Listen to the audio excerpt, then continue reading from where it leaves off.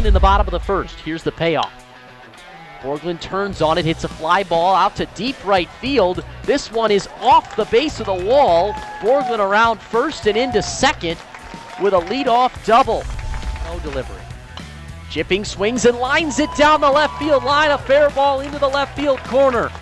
1 run scores easily. McKinstry pulls into third, and Chipping with a stand-up RBI double.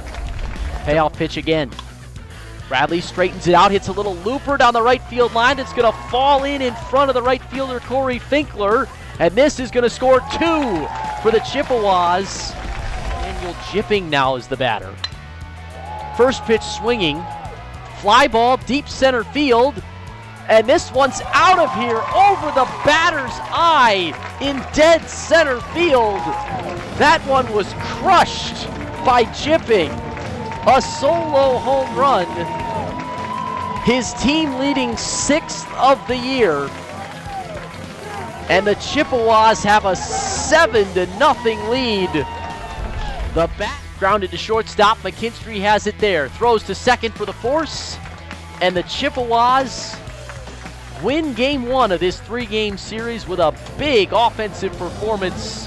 Their season high in runs scored with 14. Chippewas defeat the Rockets 14-2. No, I thought the guys executed Coach Sanders' game plan right to the T. Exactly what we wanted to do today. I mean, exactly. I mean, that's what they executed. You know, we watched some video. We thought we had a good plan. You know, and this guy beat us last year in the conference tournament, and he threw really good against us last year on Saturday in that 16-inning game we had against him. So we knew he was going to be a quality opponent. I just thought our guys really executed the plan really well, and you know, we're able to, you know, we scored a bunch of runs there early. So when you score 12 on a Friday in 3 innings, you should be in pretty good shape, you know. So very pleased with the approach that they had, you know, to start today's ball game for sure.